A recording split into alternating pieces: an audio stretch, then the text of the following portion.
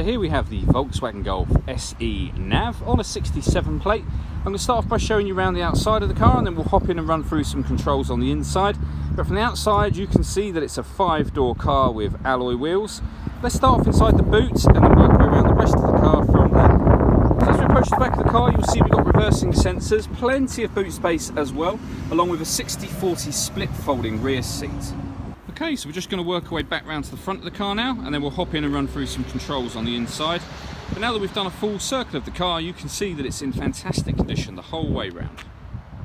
Just briefly before I climb in, I think it's well worth seeing the interior from this exterior point of view. These seats are as good as new. There's plenty to run through on the dashboard, so let's hop in and we'll do that right now. So now that we're inside the car, we're going to start with the dials. On the left hand side we have the rev counter, and on the right hand side the speedometer and fuel gauge. In the middle you can see the total miles for this car are 6,407. The information that's displayed above that on the trip computer can be changed using buttons on the steering wheel. There are various different menus available, including satellite navigation and your phone, and the main one, the driver data, and the very handy digital readout for the speedometer, which you can see being displayed there.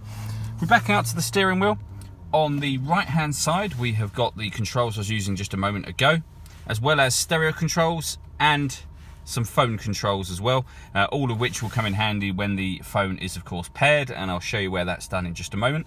On the left hand side of the steering wheel we have cruise control. That button in the middle, give that a push once you set your cruise control, and this car will use a kind of radar system to maintain a distance between you and the car in front. So if the car in front slows down, this car will slow down. If it speeds up, this will speed up, back up to the original speed you set the cruise control at. So really clever system. Over in the centre we have the touchscreen radio. Now this is where you would pair up your phone amongst other things. So we're on radio at the moment. You can see this car's got DAB, FM and AM radio. If you want to listen to your own music in this car, there are loads of ways of doing it. You can see those on the screen just there. One of which is the Bluetooth audio. So once you paired up that phone, not only can you make and receive phone calls, but you can listen to your music wirelessly as well. The pairing of the phone is done by hitting the phone part there, and then find telephone and following the instructions on screen. This car's got satellite navigation as well. There's a full video showing how that works on our website and on our Facebook page, which is well worth checking out.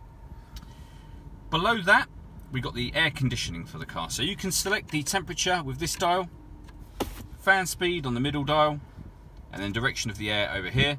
When that light is on, the air conditioning is on. Push that button to turn it off if you wish to. Underneath that, we've got the auxiliary and USB inputs, which are two of the ways of listening to your music.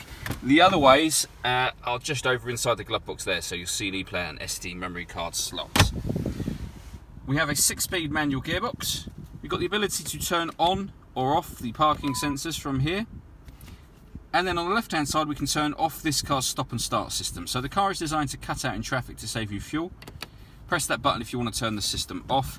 And finally, if I pop the car into reverse, you'll see that this car has got a full colour reversing camera. Let's pop it back in again. A full colour reversing camera and guidelines on the ground showing you where the car is headed in relation to the image that you see. And on top of that, you still maintain this section over to the left, which will show you using kind of visual guidelines and beeps how near any object is to you. All that leaves me to say is thank you for taking the time to watch this video. If you'd like to come and see the car in person and have a test drive, please feel free to call any of our MJA sites. We'd love to hear from you soon.